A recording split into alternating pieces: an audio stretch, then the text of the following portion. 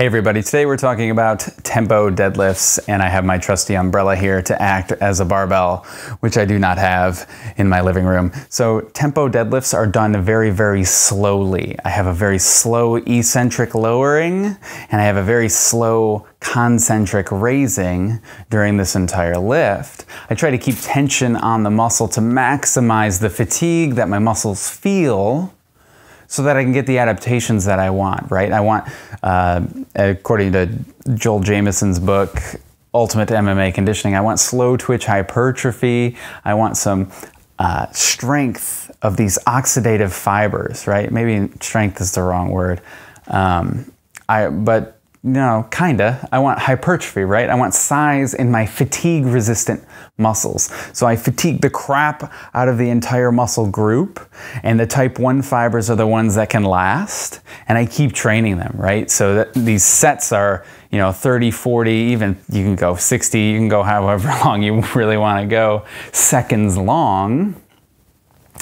And I just try to work the weight up if possible, though it's not really a thing that I'm ever really pushing towards. I just try to find the right weight, and then that is the right weight. So tempo deadlift looks like this.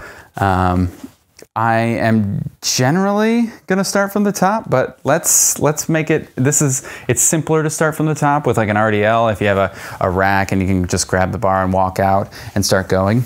But let's start from the bottom because that'll be more difficult. So I'm here, I'm gonna make sure that I initiate with my legs and I come up, I bring my hips forward, and I'm standing up. I'm not sitting here locked out like you might see a power lifter do at the end of a deadlift. I'm going right back down, okay? And again, I shoot for about 3 seconds in each way. 3 seconds down, 3 seconds up. And I'm trying to keep tension on these muscles, okay? There we go, that one was a little better. I think my shoulders were a little too low on the first couple. Yeah.